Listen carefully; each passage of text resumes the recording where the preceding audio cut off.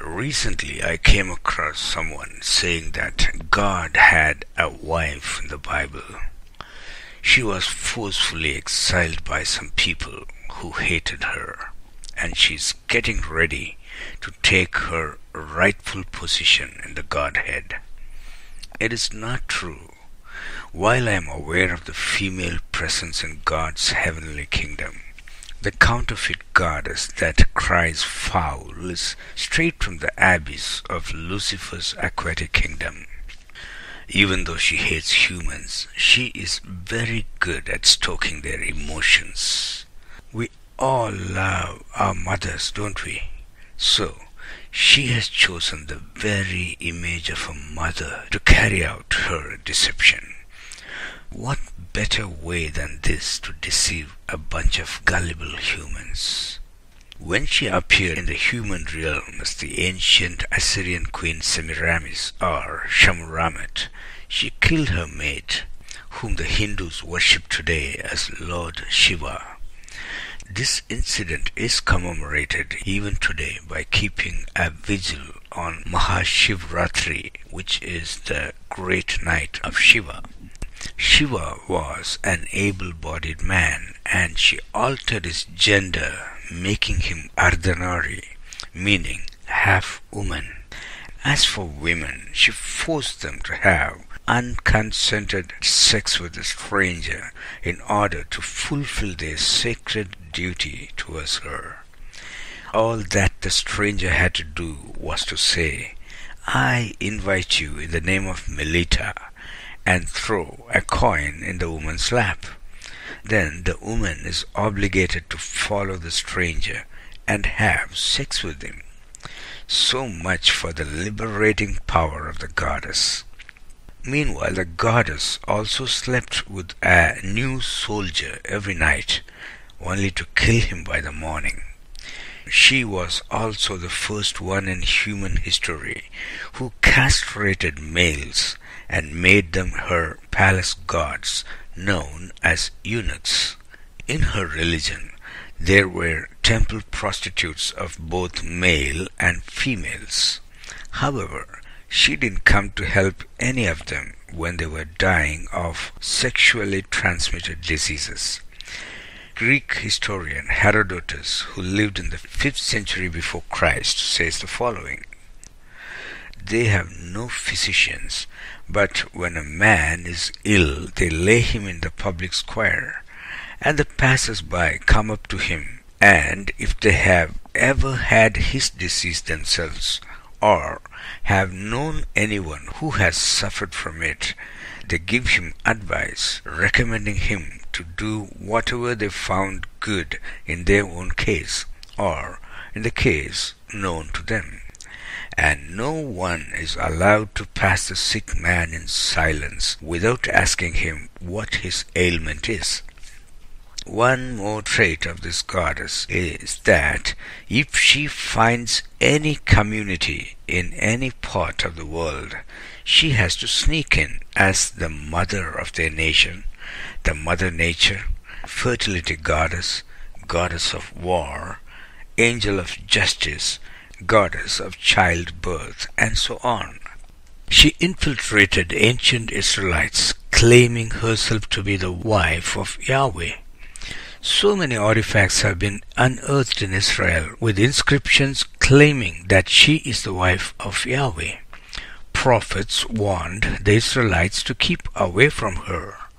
Because of their refusal to heed the warning, God allowed the Assyrians and the Babylonians to take them away as captives. She was known as Allah's wife in Arabia, more legitimately so. It is because in pre-Islamic Arabia, the main deity of Kaaba was Hubal, which is the biblical Tammuz. Mana was the mother of Hubal. Sumerians called her Ishtar, and Ishtar is the queen Semiramis. Then the same mother goddess went lusting after her own son Hubal in the form of Aluza. Meanwhile, Hubal fell in love with another beautiful girl named Psyche, whom the Arabians called Alat, meaning the wife of Allah. Even today, whatever happens around Kaaba is all to do with these goddesses. See the level of infiltration. In India, this spirit was being worshipped as Durga, Kali, and by many other names. But that is not enough for the goddess. Some people were worshipping an ill-fated deity known as Renuka. Before anyone knew, Renuka's shrine was called after this goddess, namely Yellamma, meaning the mother of boundaries. It's because Semiramis built city walls. By the way, her other name Durga means fortress because once again she built fortresses.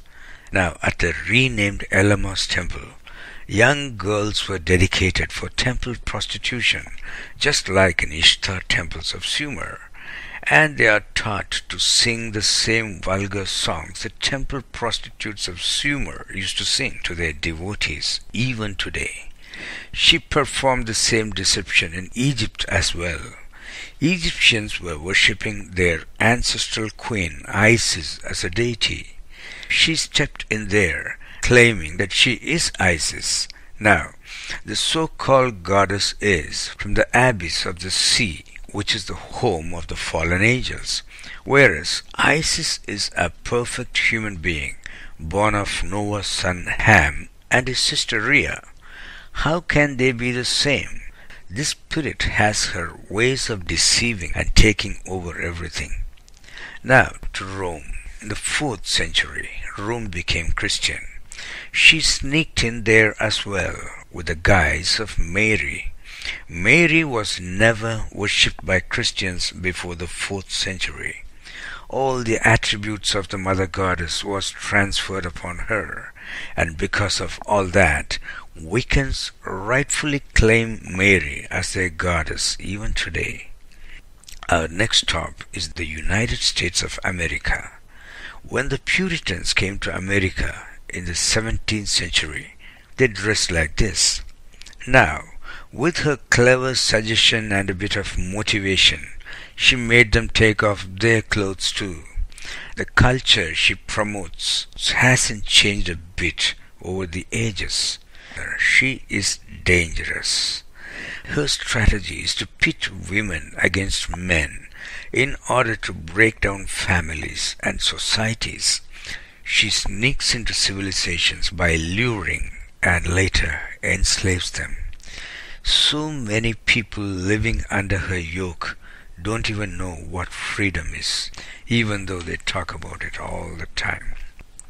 They think it is normal to have chronic illnesses, broken families, abortions, guilt and shame, heartbreaks, depression, accidents, brush with the law, surprise expenses, premature deaths, insurance hikes, constant debts, needing a second and a third job to survive, and all the rest are a part of normal life. But it is not meant to be. God loves His children. He sent His Son Jesus to pay for our sins. Jesus says, "Come unto me, all ye that labor and are heavy laden. I will give you rest." Ask Him to come into your life. Enjoy the perfect rest that He promised for His children, just as I do. God bless you.